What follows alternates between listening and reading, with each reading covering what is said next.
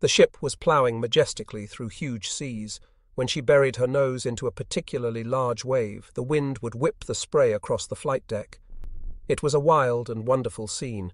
Bracing myself on the heaving deck, I took the salty air deep into my lungs, purging my body of the claustrophobic funk of the lower decks.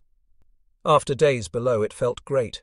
The ship was moving about wildly in all directions, and only with effort could we retain our balance.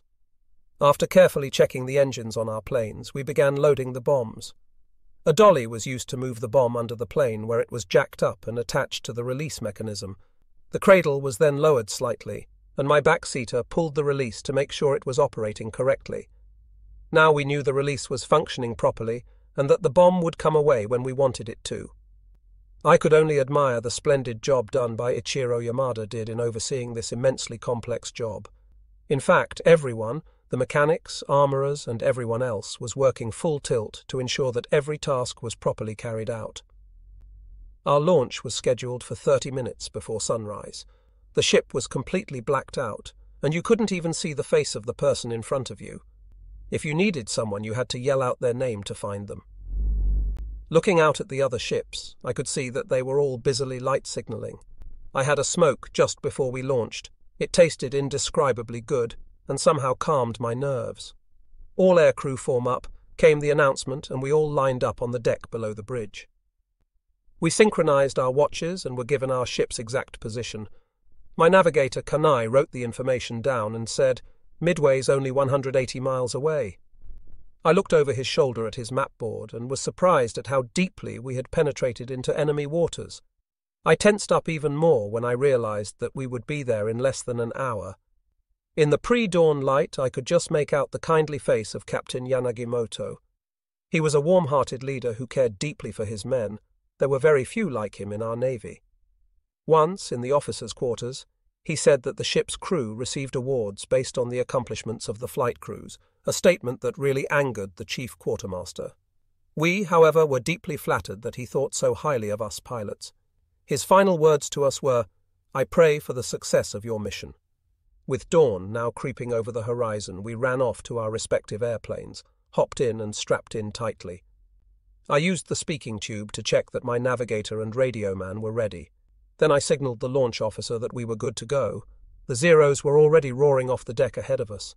The thunder of their engines shattered the morning calm and reverberated across the sea. I could see the planes launching from the other carriers as well. Then it was my turn.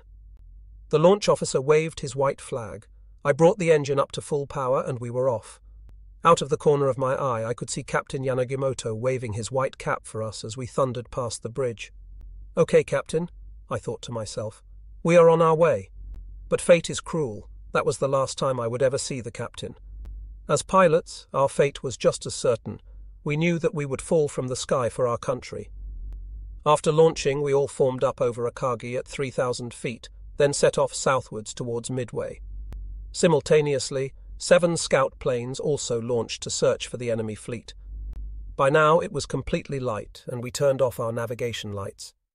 From my spot as lead plane in the second section, I could look back and see the 2 planes behind me as we thundered over the ocean. Before long, the burning disk of the sun rose up over the horizon to my left and ignited the sky in a spectacular Pacific sunrise. From our cruising altitude of 12,000 feet, I could see the 36 dive bombers out in front of us, and behind us, our 36 attack planes. Around us were the Zeros, guarding us from danger like a mother duck shepherding a flock of ducklings.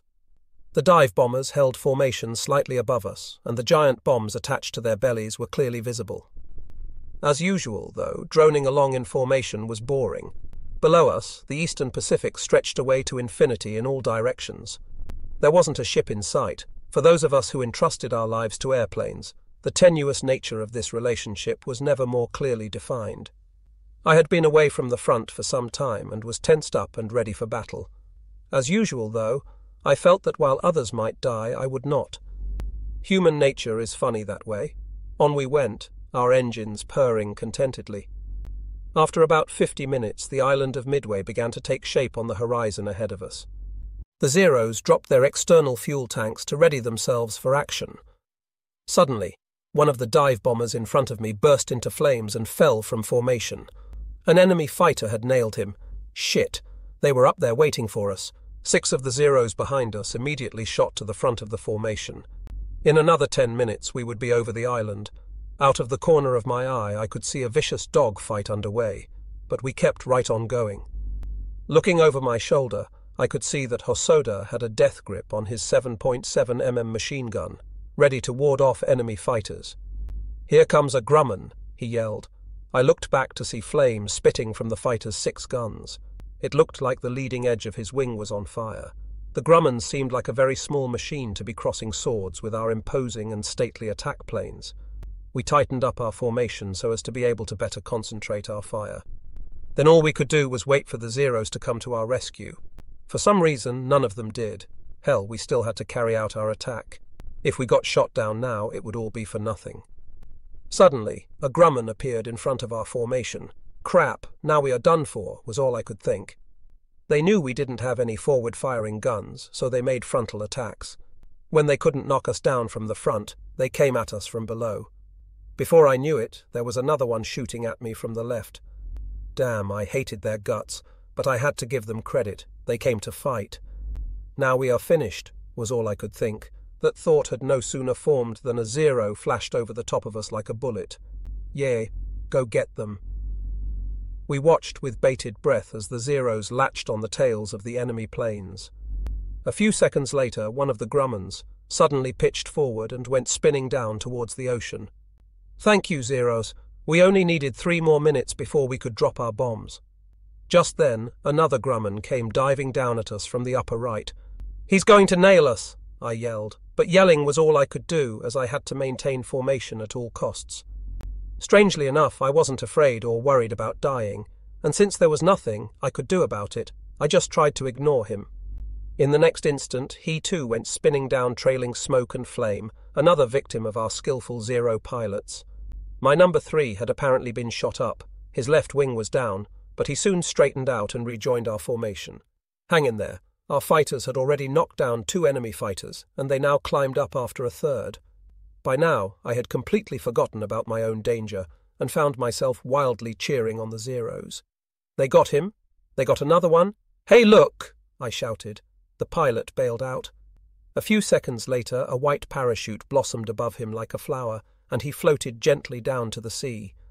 Lucky guy, I thought. He escaped with his life. It was, in fact, a brilliant escape. However, unlike the enemy, those of us in the attack groups wore no parachutes. This was to avoid the lifelong shame of saving ourselves only to be captured by the enemy. We now peeled off in our dive. There was a lot of anti-aircraft fire coming up at us, but the shells were all exploding away from us. "You are never going to hit us with that lousy shooting," I thought. At the centre of the island was a single runway running east and west. To its right, on the island's north side, were 3 hangars. To the left was a lot of greenery that looked like a pine forest. That's where the anti-aircraft emplacement seemed to be, as I could see the flash of gunfire between the trees. Our 6 planes in the 3rd section dove down from the east side of the island from an altitude of 12,000 feet. The dive bombers were dropping their 500-pounders on the hangars, causing huge fires to erupt.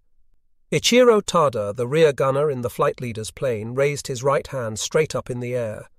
We were on our bomb run. It seemed to be taking forever, but we only had about 10 seconds to go before release. "Ready?" On the signal from the lead plane, we all released our bombs at once. Freed of the heavy load, the engine suddenly began to run more easily. Looking down to see how we did, I could see the first 4 bombs detonate in quick succession right on the runway. Number 5 went into the pine forest next to the runway, as did 6 and 7. Nuts, I thought. They missed. Just then, a huge explosion erupted from the forest, and all the anti-aircraft fire stopped. Luck of the draw. Sometimes you screw up, and it works out in your favour. It looked like we made direct hit, not just on their anti-aircraft emplacements, but on an ammo dump as well. Secondary explosions were still going off, and flame and debris were flying in all directions. Looking down on the fireworks, I felt a great sense of relief at having successfully done my duty. As we came off the run, we made a big sweeping turn to the west, joined up with the other planes, and headed back to our ships. After about an hour, I was able to make out our fleet steaming grandly along ahead of us. The sight filled me with relief, home at last. It felt great to see the fleet there on the horizon after the successful completion of our mission. Before I knew it, I was humming a popular melody. Yep, there's no place like home. In this relaxed state of mind, I aimed my plane towards our carrier and flew along enjoying the view. Still, I thought, those Grumman put up quite a fight. This was the first time since the start of the Greater East Asian War that we had faced this enemy plane, so I suppose that's to be expected. Those American pilots were pretty good. Suddenly, one of our destroyers started belching black smoke, the signal that enemy planes had been sighted. Looks like they were out for revenge. Seeing the smoke, I immediately tensed up. Okay, let's fight, I thought to myself. I became very excited. We dropped down to 600 feet and got inside our fleet's protective ring. I figured they must be carrier planes, but when I looked up, I saw 5 B-17 aircraft flying over our ships. At that instant, at least 10 huge geysers of water shot up from the right side of Hiryu. This happened right in front of us, and the columns of water completely obscured the carrier from sight. "Damn, they got her!" I yelled to the guys behind me, but when the water subsided, there was steaming along at full speed as majestically as ever. Thank goodness, I thought with relief. But where were the Zeros that were supposed to be providing cover? They could at least have knocked a couple down by ramming them. What the hell were they doing? I had no sooner finished this thought than one of the destroyers at the edge of the fleet started pumping out black smoke. Looking off to the east, I saw what looked like a bunch of baby spiders crawling along the surface sea. It was a formation of enemy torpedo planes spread out and flying low over the water. They were headed straight for the fleet. Our fighters were chasing after them and gaining fast. One of the enemy planes released its torpedo, and I could see its track heading straight for the bow of Soryu. I held my breath and waited for the impact that was certain to come. At that instant, the ship leaned steeply to the left. The bow went right, and the torpedo sped harmlessly by, missing by what seemed like only inches. That's the way to do it, I thought. Go Soryu. The enemy torpedo planes bored in courageously, but they had no chance against the Zeros. Each enemy plane had 1 or 2 Zeros on its tail.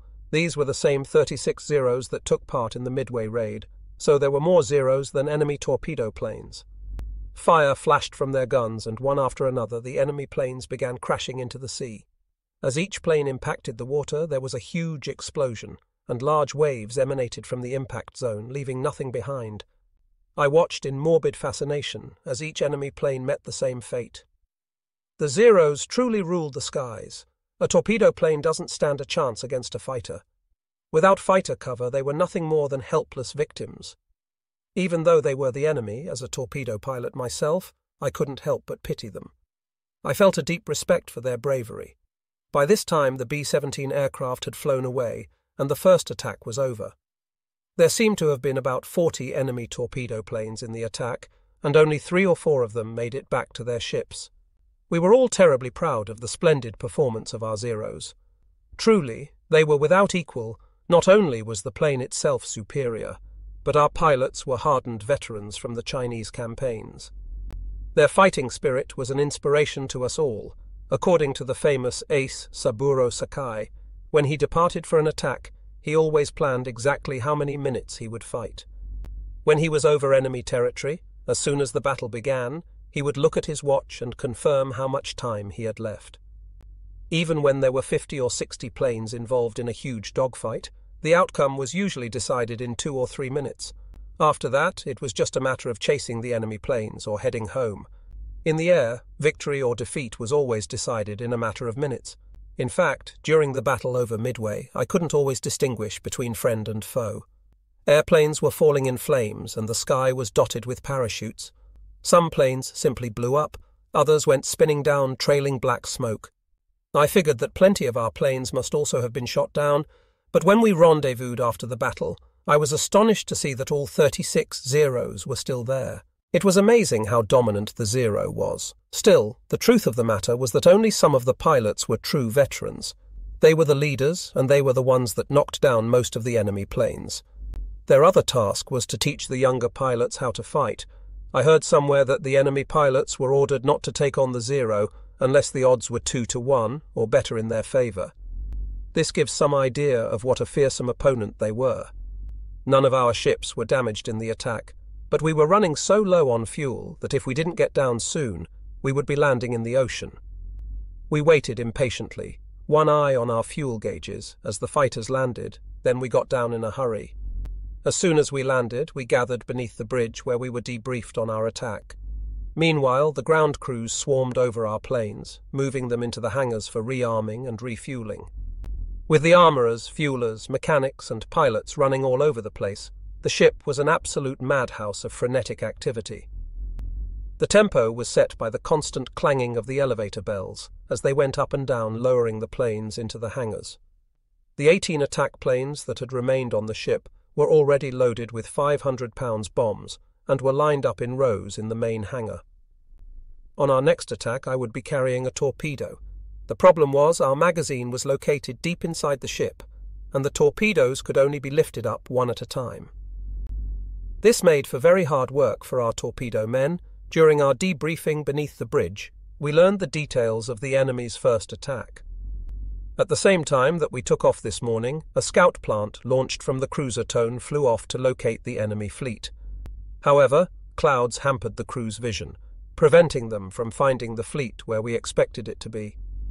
It was at this juncture that the ship received the radio message from Captain Tomonaga, the leader of the Midway attack, that a second attack on the island was needed. This set off a renewed frenzy on the carriers Akagi and Kaga, as the torpedoes on their 36 planes were replaced with ground attack bombs. As this work was in progress, another message was received from a different scout plane that they had located the enemy fleet. The message, however, was cut short, probably because the plane had been shot down by enemy fighters. It was then decided that Soryu would launch its only Suisei, the fastest and most advanced dive bomber in the Navy's inventory, and use it as a high-speed scout. It was flown by one of our most skilled and respected pilots, powered by a liquid-cooled engine. The Suisei was faster even than the enemy Grumman.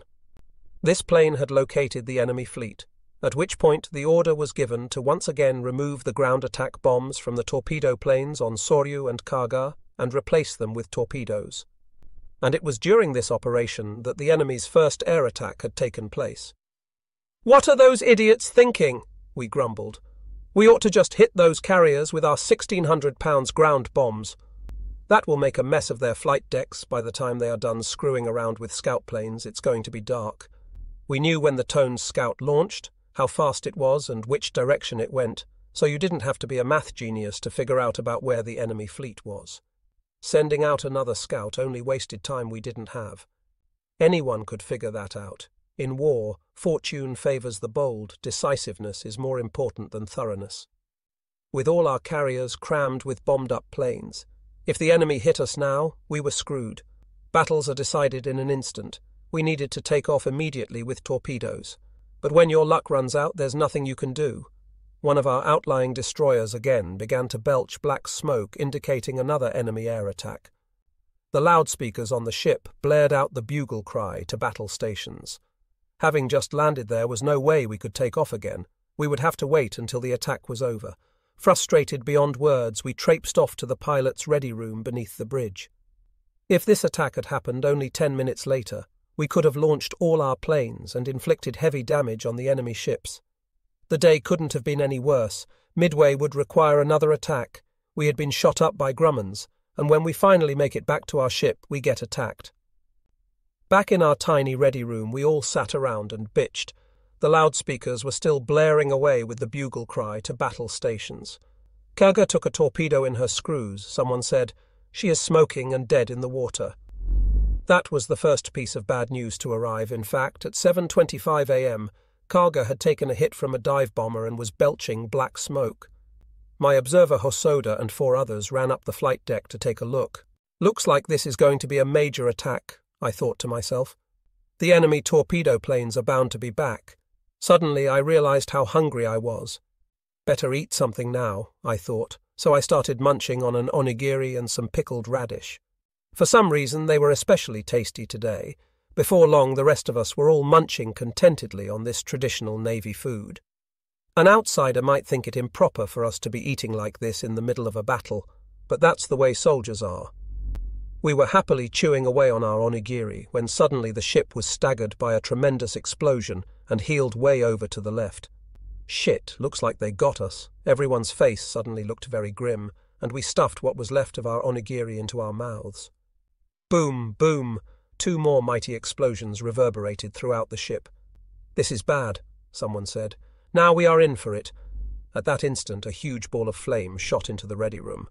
The room instantly filled with black smoke, and my headgear was blown off my head. I was sitting on a couch at the back of the room and couldn't breathe. Out was all I could think. We all lunged for the door, but the doorway was wide enough for only one at a time, and we got all jammed up. "Get out!" we screamed. "Hurry!" Like madmen, we scrambled for our lives. But there was nothing to do but wait patiently for my turn as I slowly asphyxiated. No way I am going to die here trapped like a goddamned rat, I thought. I want to die in the sky. Like a rugby player, I leaped on top of the bodies in front of me and scrambled over their shoulders. I didn't care whose head and shoulders I was stepping on. I was getting out of there. After getting knocked all over the place, I finally made it to the lifeboat deck. It was a narrow space and was crammed with scared and panicked sailors. Once again, I fought my way to the top of the crowd and scrambled over the top.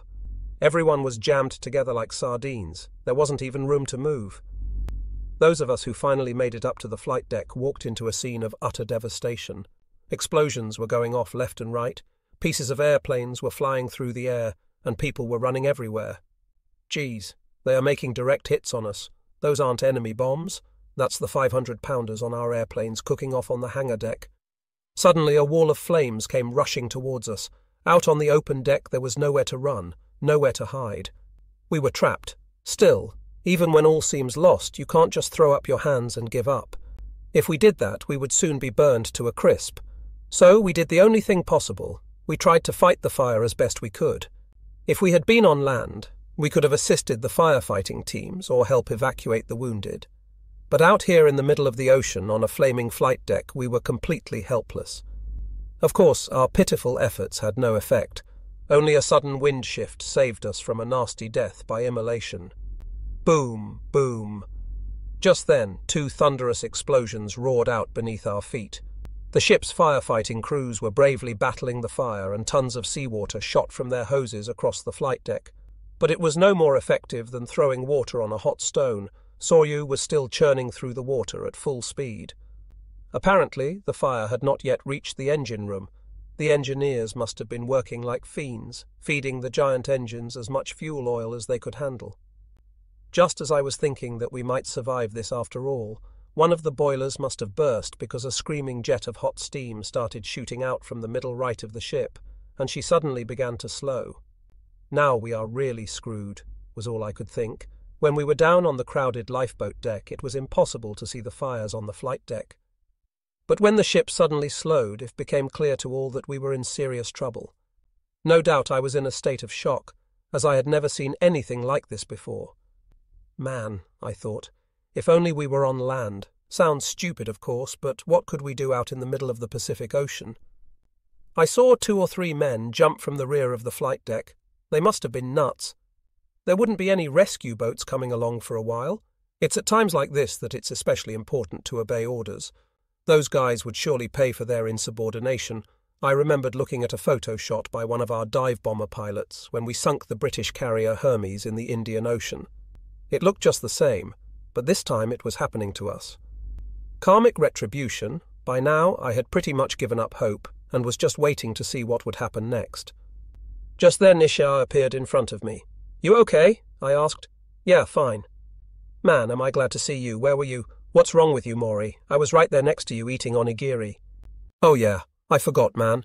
I was really out of it. Must be the shock. I learned that Commander Kohara and Captain Yanagimoto had been on the bridge directing operations when the blast from one of the bomb hits blew them down to the flight deck and broke their legs.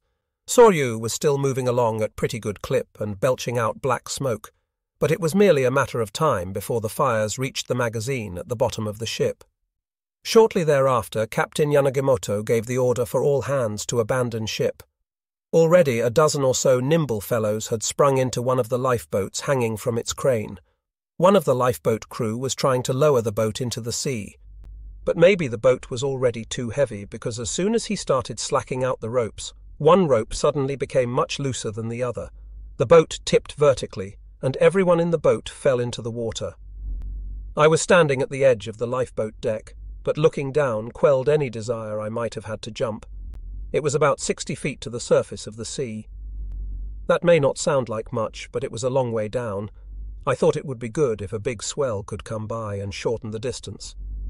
"Okay, you go first." "No, you can go first. I will follow you." For some reason, all the sailors who only moments ago had been scrambling like mad to get ahead of their messmates had become suddenly very polite. I felt bad about leaving poor Soryu like this, but I suppose we just had to accept that it was part of what war was all about. About 2,000 yards to the south, I could see the Kaga and Akagi were also burning fiercely. The sea was completely calm, and the two ships floated unmoving, each under a boiling vertical pillar of thick black smoke. Most of my friends had disappeared. Only 2 or 3 remained on the lifeboat deck with me. The only ones left were those who were afraid to jump. Finally, I screwed up my courage, took a deep breath and jumped. When I hit the water, it felt like I was just going to keep on going all the way to the bottom, but I soon popped to the surface. All of us aircrew were wearing life vests and they kept us afloat. But I worried about the sailors who didn't have life vests. The wounded must be in real trouble. The lifeboat I had seen earlier was floating right in front of me, so I swam over to it and clambered aboard. There was still no one on it, but it was half filled with seawater, so I took off my flight shoes and used them to bail. Section leader Heijiro Abe was swimming nearby, and I helped him climb aboard. We tried to save as many wounded as possible. Those who were healthy hung onto the sides of the boat or swam alongside. All the wounded suffered from terrible burns. Their faces and arms were horribly disfigured. The boat was soon full, so we wanted to row the wounded to one of the destroyers. But none of them were capable of using the oars, so we allowed 3 non-wounded on board, and we rowed off to a destroyer as quickly as possible. 10 other healthy swimmers grabbed onto the stern and pushed from behind. Abe was the most experienced sailor on board, so he took the tiller and steered. There were many others clamouring for help as we rowed past, but our boat was already overfull, so all we could do was try and deliver the wounded as quickly as possible, then come back for another load. "Wait!" I yelled. "We will be back for you." We finally reached the destroyer Makigumo that was picking up survivors as she headed our way. The wounded were offloaded first, then 4 healthy guys from the destroyer hopped into the boat, and we climbed up onto the destroyer. As soon as I got onto the deck, all the accumulated tension of the past few hours melted away, and I collapsed in a heap. Suddenly I saw Ishida's face right in front of me. "Ishida, what are you doing here?" After I jumped in the water, someone came down right on top of me and landed on my hip. "Now I can't stand up. Try to get some sleep. You should be okay after a few days," I said, like I had suddenly become a doctor. Just then 4 guys came over, put Ishida on a stretcher and carried him off. A steady stream of bedraggled survivors arrived at the destroyer.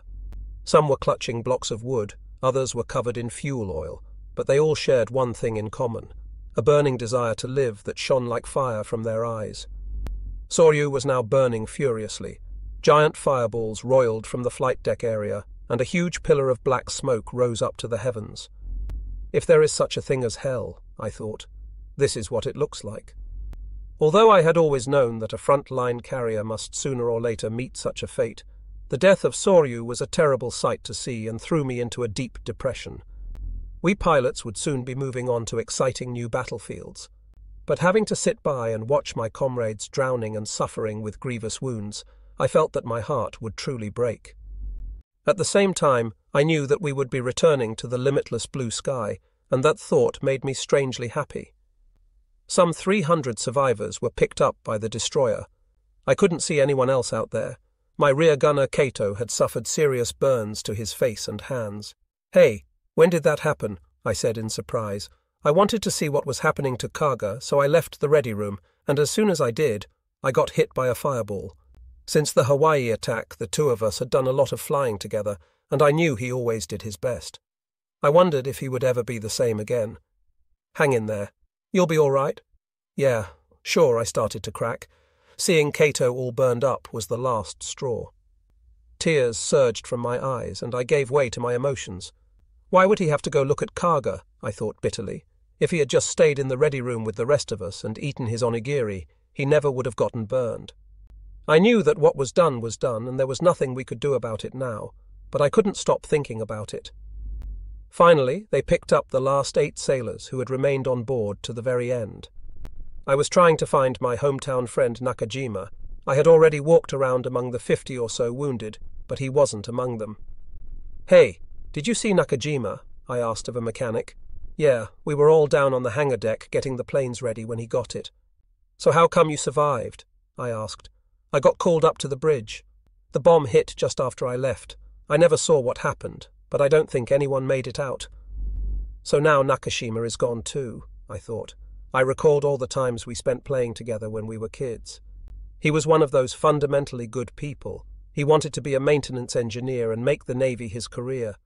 What a waste, Ishii. Another of our hometown friends had also been wounded.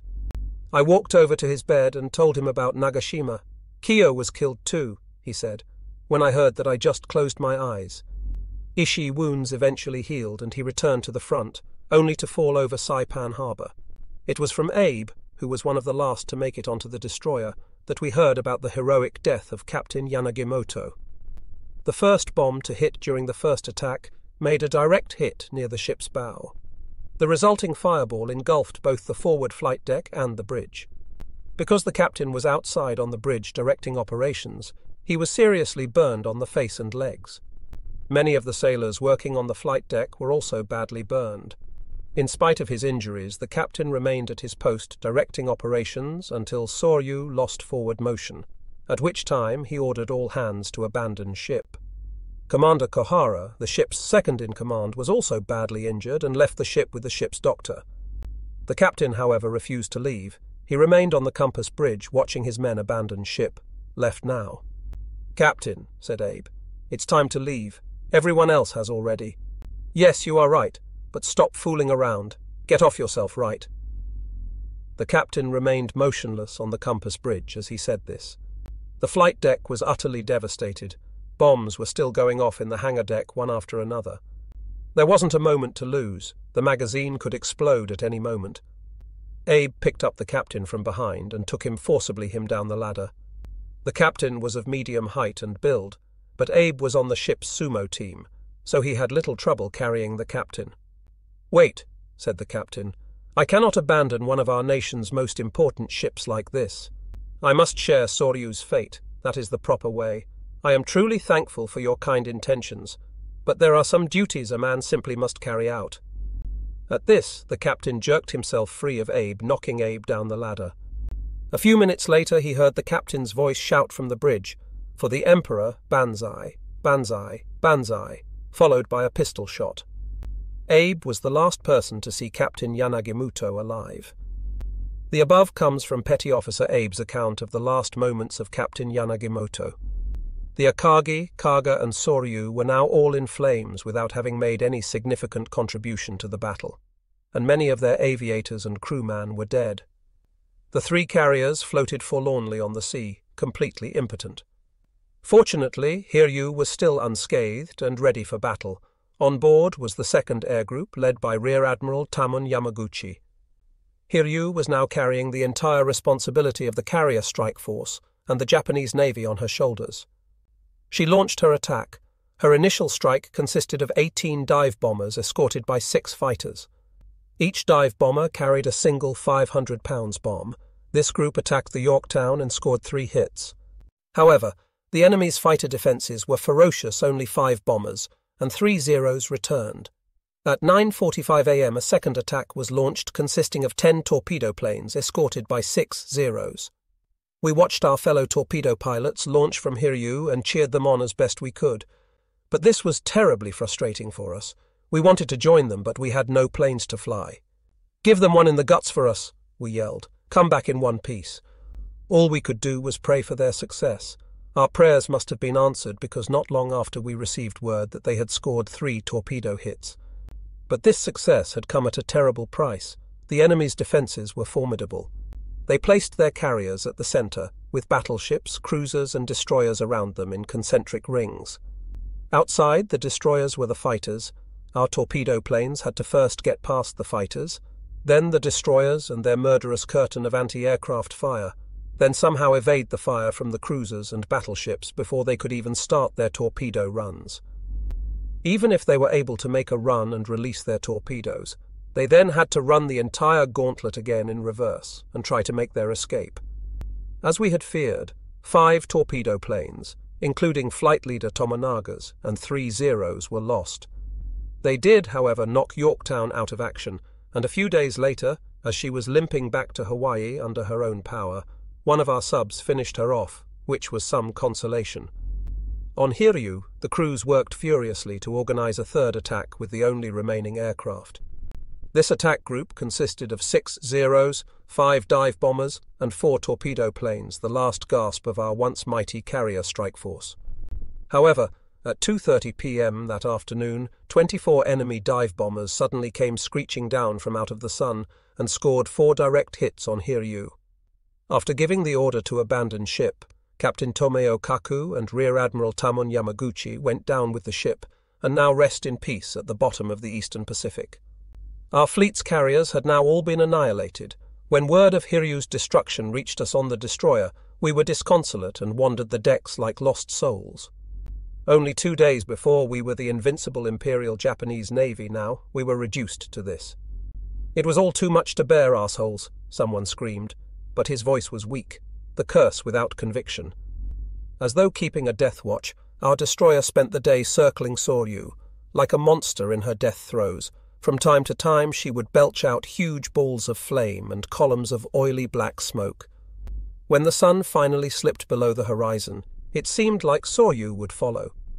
There were just a few clouds floating by on the gentle trades.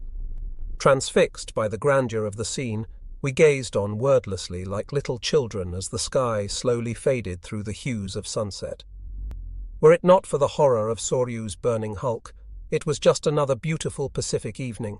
Suddenly there was a thunderous explosion, a giant fireball lifted up from the ship, and Soryu slowly began to settle from the bow. The fires must have finally reached the magazine.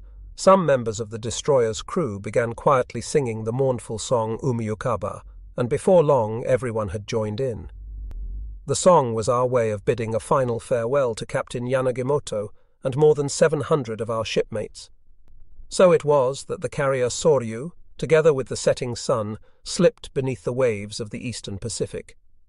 I felt like I was living a nightmare, but it was all too terribly real to be a dream. Before long night fell over the battlefield, the destroyer's living quarters were crammed with wounded. The medical personnel did the best they could under the circumstances, but they were clearly overwhelmed. The rest of us sat on deck where we expected to spend the night. Soryu and Kaga were now at the bottom of the sea, but the hulk of Akagi was still afloat. She was listing heavily, and from time to time she spat out tongues of bright red flame. Gazing up at the sky, I wondered whether the stars had taken any notice of the ghastly battle that had just taken place. Word had it that Kaga had been hit by 3 torpedoes from an enemy submarine. This meant that the sub was probably still in the area. The destroyer crew didn't know when they might be attacked, so they couldn't relax their guard. We continued to steam near Akagi at 17 knots, leaving behind us a bright wake that shone in the starlight. This was at about 1 a.m. on the morning of June 6th. Eventually we found a spot at the base of one of the guns and drowsed off into a fitful sleep. Suddenly we were awakened by someone shouting, "Everybody up, a gun battle's going to start." We all jumped up in alarm. We were told that the enemy fleet was upon us. Compared to a carrier, a destroyer was a very small ship. Now, with 300 extra people wandering about, it was hard for the crew to man and operate their battle stations. I made my way below decks to the living quarters, where I found a small nook where I could rest. However, after about 30 minutes, the order came to stand down. There was no battle after all. The enemy fleet, if it had ever been there, was no longer in sight. The enemy's report of the battle stated that Soryu's fires had largely gone out and that she was barely making headway when the submarine Nautilus hit her with 3 torpedoes, sinking her at 4:30 p.m. However, those of us on the destroyer Makigumo were keeping watch over Soryu, and we saw exactly what happened to her. She was dead in the water, and we never saw any torpedo hits. Kaga, however, exploded and sank at 4:20 p.m. Akagi evacuated her crew at 4:15, and the next morning was torpedoed and sunk by one of our destroyers. The first bombs to hit Soryu were from 17 dive bombers launched by the Yorktown.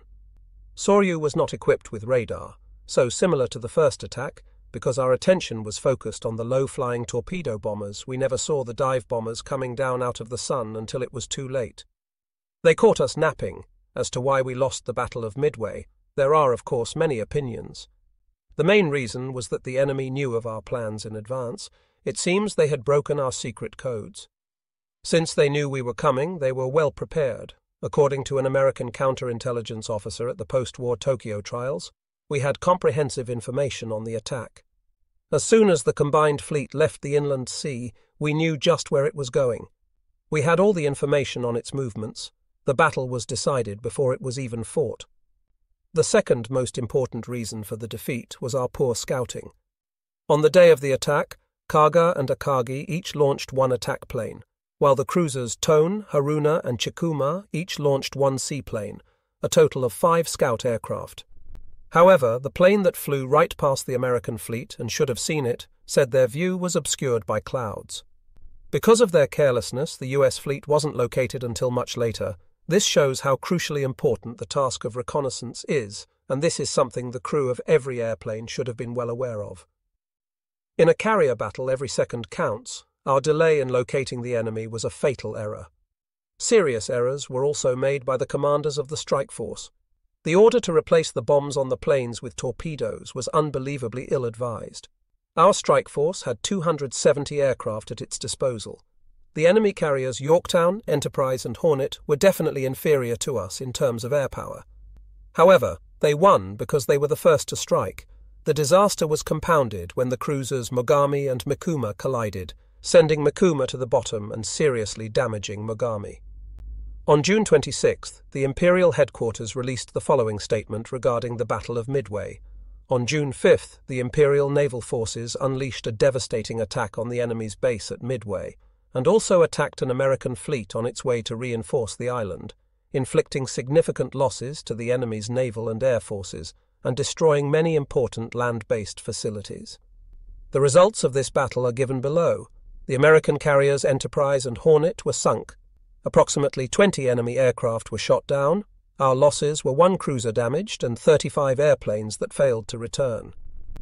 The loss of 35 aircraft was of no real significance, but the deaths of so many highly trained aircrew was a fatal blow to our naval air power.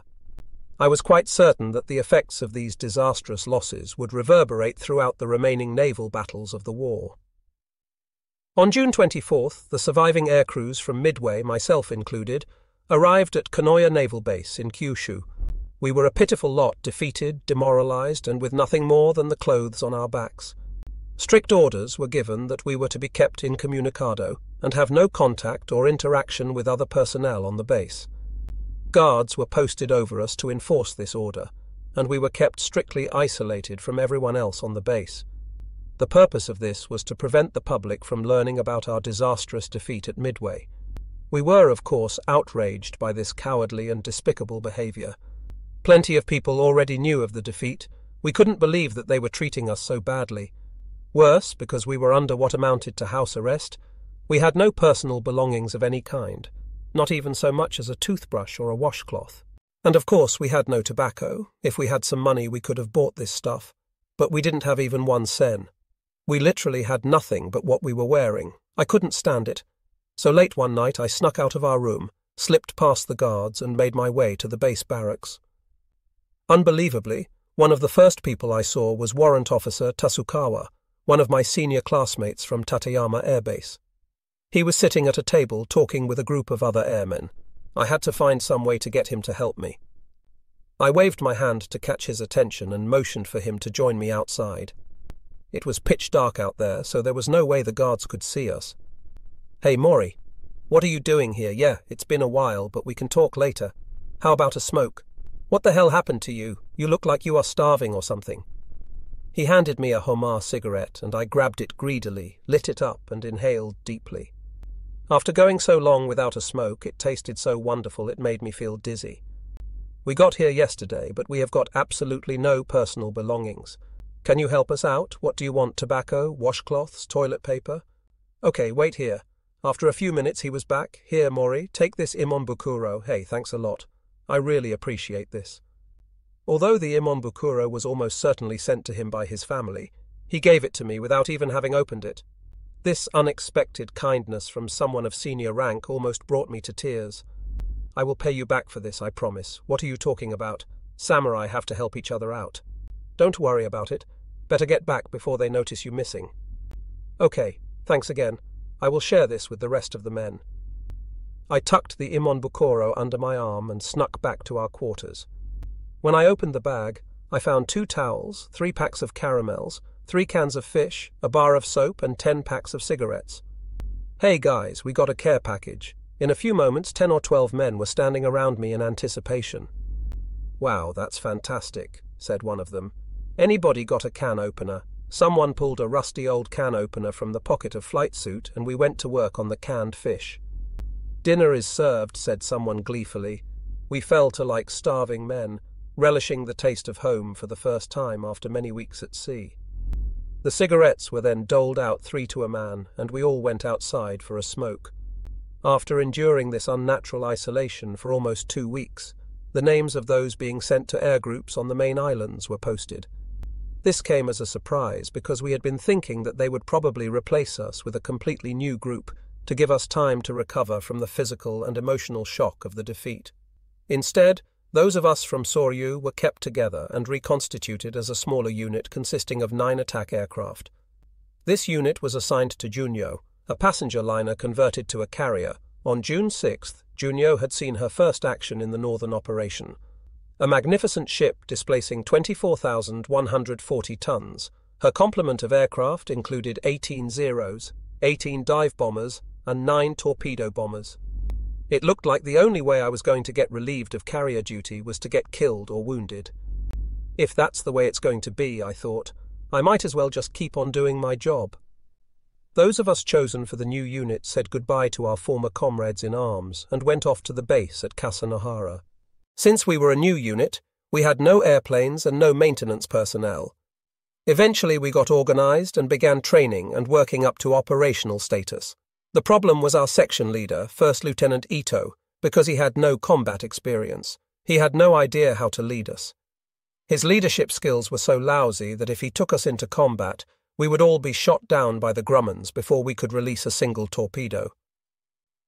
The men didn't hesitate to voice their displeasure. With his skills at best, he could be the number 3 plane in the formation. He may be wearing 3 stars, but he's hopeless as a leader. This isn't a peacetime unit we are putting together here. We are going to the front soon. We have been through the hell of Midway, and he hasn't even seen combat. Finally, we all decided that we had to do something about it, so 2 of us non-coms had a frank talk with Lieutenant Ito. We told him that with respect to the target, the squadron should be deployed at a distance of 30,000 feet, and that when manoeuvring in formation, he should concentrate less on his own position and more on those following him. In closing, we said, "We understand that it must be difficult for you to lead experienced combat pilots like us. But while it is rude for us to say this, the way you are doing things now is very dangerous, and we cannot stay in formation with you." The reaction of most officers to such frank criticism would be a tirade of screaming about us not showing proper respect, not knowing our place, etc. Fortunately for us, Lieutenant Ito was an exception to the rule, I see, he said thoughtfully. I had not even thought about that, of course. You men have more experience than me and are better pilots. Still, I am the officer in charge, so I have to fulfill my duty as such. I cannot just say I do not have the requisite experience and let you take charge. Let's do this. Together, we will discuss the best way of doing things, but I will retain my position as the group's leader. His conciliatory words moved me so deeply that I was on the verge of tears. I actually had to avert my face to hide my emotions in the end. Although I felt somewhat guilty for having spoken so frankly, I was now determined to support him wholeheartedly. A huge weight was lifted from my shoulders, and I felt that I could die following a leader like this without regret. This experience taught me that human emotions are moved not by skill or wisdom, and certainly not by stratagem. Affection or love of our fellow man is what motivates us. Shortly after this, Lieutenant Ito began holding study sessions with us. In these sessions we could talk freely, and everyone was encouraged to speak their mind. We soon began to feel guilty about all the nasty things we had said earlier. "We are lucky to have such a good flight leader," said someone, expressing an opinion shared by all. These study sessions were held at regular intervals, and they proved to be very effective. The battleship Musashi joined the fleet, and the crews began training in earnest.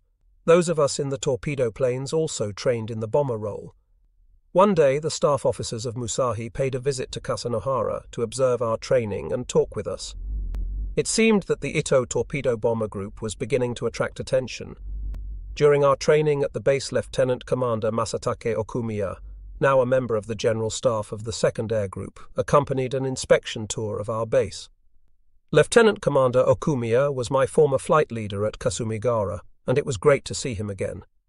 When I heard he was at our base, I immediately made my way to the operations center and practically yelled out, "Staff Officer Okumiya, Pilot Mori is in good health and working hard. Oh, Mori, glad to see you are doing well.